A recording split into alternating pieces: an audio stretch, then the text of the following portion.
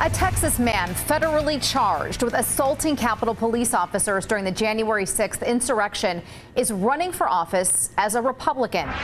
Mark Middleton is filed to run for the newly redrawn House District 68, which stretches from North Texas to Lampasas. His campaign claims, quote, Texans deserve real conservative patriots in Austin. Now, Middleton has used the word patriot many times, including on several social media posts the week of the Capitol riot, where he bragged about fighting with police. He talked about patriots storming the Capitol and how he and his wife were forced to retreat when they were pepper sprayed.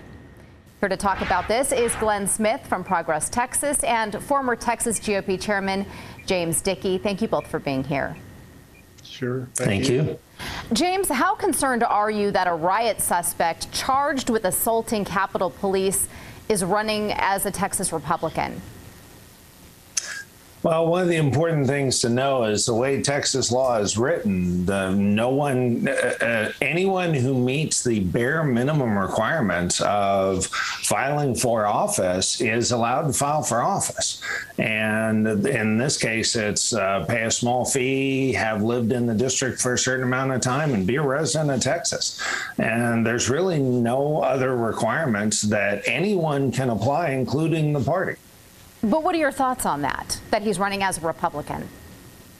Well, the only solution to it would be to allow the party or to allow someone else to put additional requirements on running for office that aren't in Texas law. And the problem with that is that becomes a very slippery slope. You end up with smoke-filled back rooms deciding who gets to run for office and who doesn't. And so while obviously someone running for office with all sorts of things on their record or in their past is unfortunate and is a thing that we have to deal with under the current scenario, any potential solution would be worse. Glenn, what does a radicalized candidate running as a Republican say about the situation, the state of affairs right now?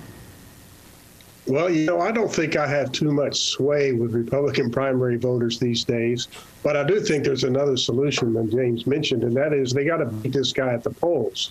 If the heart and soul of what it means to be a Republican is at stake in this election, and it certainly is, because you have basically a violent insurrectionist running against an incumbent Republican state house member.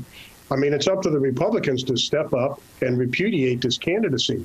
And I think they might well do that. Now, I'll tell you something interesting to watch for, however, is what will Donald Trump do? Certainly, this candidate will make sure Trump knows he's running, that he was part of the crowd that stormed the Capitol on behalf of Trump. So what will Trump do in this race? In fact, the race may hinge on that, actually. James, if Trump does back this guy, how will the Texas GOP handle that? Well, they will leave it up to the voters as they do. And the voters tend to get things right. Not always. I mean, there have been surprise candidates with weird backgrounds who've been able to win sometimes. But the reality is the voters of Texas make good choices the vast majority of the time. And in fact, because of good Republican policies, they've made the right choices statewide for decade after decade in the last 30 years. And I'm sure that they'll continue to do so going forward. And if this guy is eventually convicted, then, it's a moot point. He can't run. Glenn, final thought here. Well, I just want to say that it's kind of a tragedy, really, that we have a fellow like this who actually attacked Capitol Police. I want to repeat that. Attacked Capitol Police. The Republicans claim to be the sort of law and order party, but a guy like this running as a Republican repudiates that claim. And so I think, once again, it's up to Republicans to toss him from the party. I mean, it's ridiculous to be running, with a violent radical like this. All right. Glenn, James, thank you both for sharing your perspectives with us tonight. Thank you. Thank you.